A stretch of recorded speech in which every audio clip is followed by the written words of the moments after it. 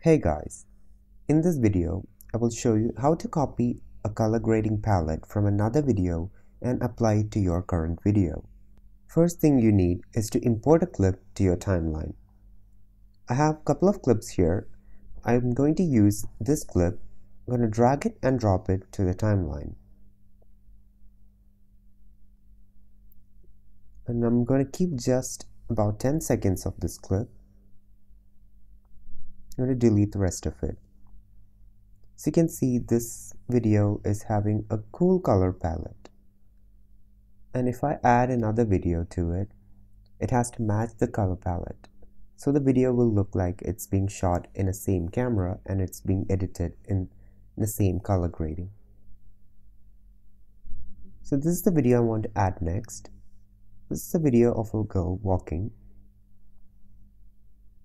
So you can see the color grading is not matching between these two clips. This is having a cooler template and this one is looking a bit warm. So I want to match this clip with the first one.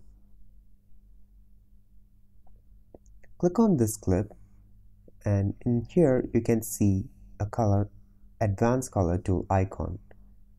Click on it and you can see color match.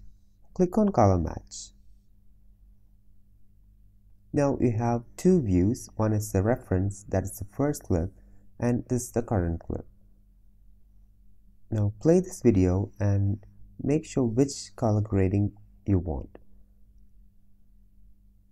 I'm just going to keep it right here, and this color looks pretty good. I'm going to click on match. So you can see the color grading got applied to the second clip. Here you can adjust the level. I'm going to decrease it a little bit to about 90. I think it looks pretty good now. Let's try to watch it and see how the color grading looks.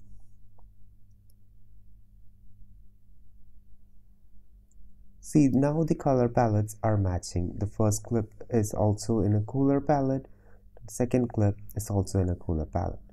Let's look at the comparison of before and after. So this is how the clip was looking like. And now this is how the clip looks like. This is the easiest way you can copy any other color grading from any other clip.